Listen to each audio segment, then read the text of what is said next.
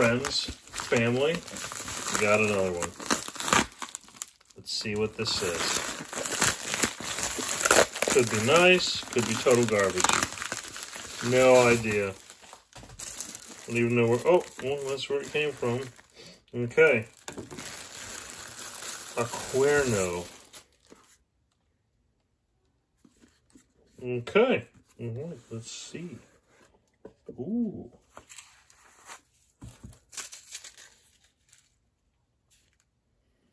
Nice. All right, let's see if I can find a video. All right, so unfortunately I could not find a video, but I'm just gonna get right into it. So Aquanero, it's a decent diver. I'm actually kind of pleased with it. Now it's not overly exciting. You know, you look at it and it's like, okay, well, what differentiates this from all the other divers? So I'll kind of get into that. It does have a 1 month warranty. Sorry, a 1 year warranty. So not horrible, right? It's kind of like all the others, 1 to 2 years. And this is no exception. That's good. I mean, it's you'll know if you have problems before then. The watch is nice. It is definitely good quality, and I'll just go over some of the basic features before I really get into some of it. Some of the things that I always like to mention, right? A lot of people ask, well, how do you know it's good quality? What makes it good quality, right? So 3/16 stainless steel. Nothing as interesting as, you know, you see how these are all drilled out. Well, these were also drilled out, right? Every single one of these at one point had been drilled out, and then they're spot welded and polished to make it look unique. Now, I would assume that Aquanero probably doesn't make their own bracelets. They probably buy them, and this is a standard size, right? We'll go into the measurements, but either way, they're still spending a decent amount of money to get a quality bracelet. And this is sort of a grain of rice Milanese, you know, center here, and solid end links, which I really like. And, you know, one of the things I'll say too is I'm a big Wenger fan. I really am. But, you know, most of the watches that you buy from Wenger now, they have stamped and rolled links, which I just don't like, right? And so, you know, you look at a watch like this, which is, I would assume is probably made in China. I mean, I'm not even going to deny that it's probably not. I don't see anywhere that it says it, but you can pretty much assume it's probably made in China. But by and large, the quality of the case and some of these things are better than what you would get with a Wenger, right? A lot of these Swiss companies, some of the more entry-level and inexpensive ones, they pretty much just assume that because they're putting Swiss on it, then you're going to say, oh, it's high quality, right? Just and it is, right? You know, the movements are good quality, but why are the Wengers stamped and rolled, right? Why? Why can't they come with solid links? So this obviously stamped. This is probably 3/16 stainless as well, and that's okay. It has a laser etched, or that might actually, yeah, this is actually laser etched back, case back. I think stylistically what puts this watch different than other normal watches is that it has sort of an interesting look. It looks pretty basic, right? So just on the face of it, it kind of looks relatively uninteresting. And I'm tempted to almost kind of get rid of it just because I have so many dive watches. I'm probably gonna have to ask Watch Game to start giving me some you know, fashion watches, I guess. But this is actually a very nice watch. The lume is quite good. I'll put a picture right there so you can see it. The lume is certainly something. This is absolutely something that you would be willing to wear diving, right? So I'm wearing another watch, a Spinnaker. Equally nice. I love the Spinnaker. This is also a, what is this? This is also 200 meter. This one is 200 meter as well. So they're kind of the same, and I'll put the chart up there. 200 meter watch. You can absolutely go snorkeling, even some diving. I mean, 200 meters is long. That is twice the length of a high school football field. And that will get you pretty much anywhere you want to be, anything that you're going to do. If you're snorkeling, you're probably not going more than 20 meters down, and that's still a good distance, right? You're not going to be down there for that long. So,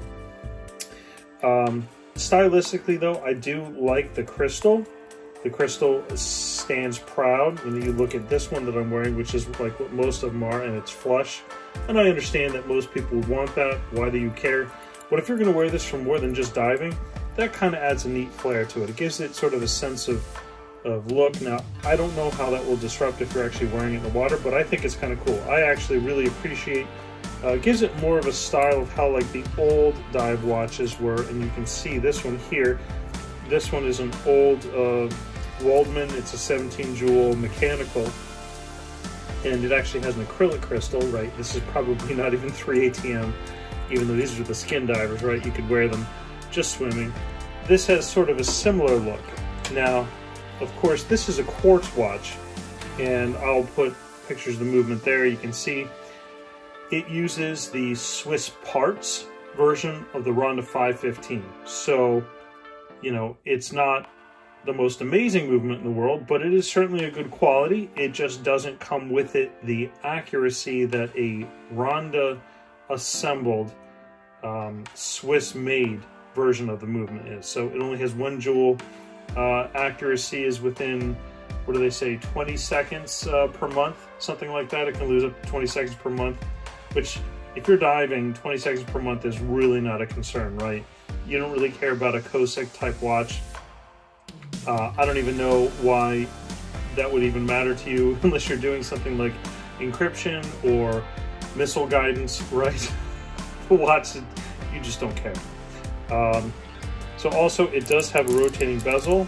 I don't feel like counting the clicks right now, but I will, and I'll put it at the bottom. Has very nice action. Very pleased with this. Now, I am not a diver. I do snorkel, but I'm not a certified diver, so I don't really know how useful that is to you, or if anybody even really uses these bezels, but it is a cool thing. The face, if you can kind of see it, is textured. Now, I think that's actually really cool. It's not something that is necessarily pronounced to others when you're wearing it, but it is a textured face, and I really get a kick out of that.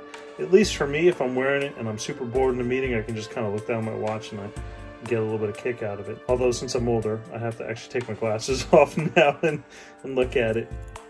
But it's quite nice.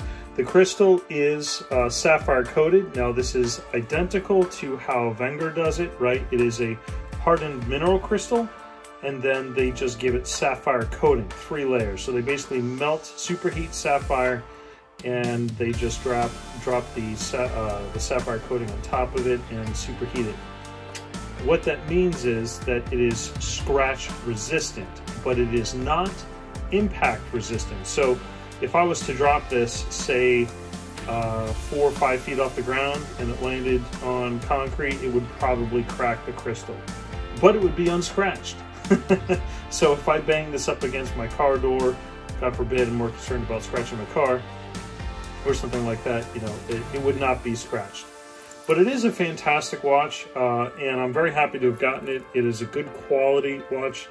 You know, let's see if there's anything else I can mention about it. It is offered in 10 colors, and I'll put those up there on the right.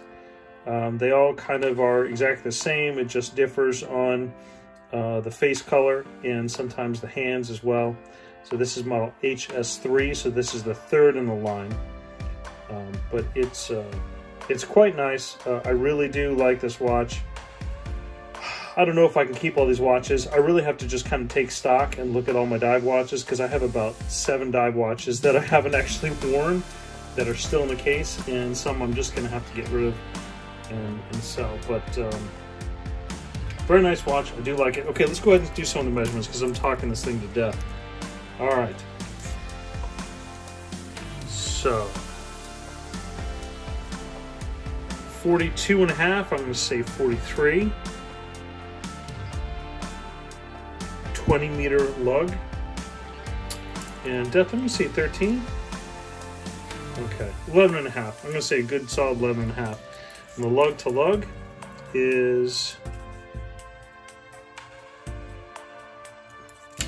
oops, 46. All right, and let's do the weight. I'm going to guess maybe 120. We'll see.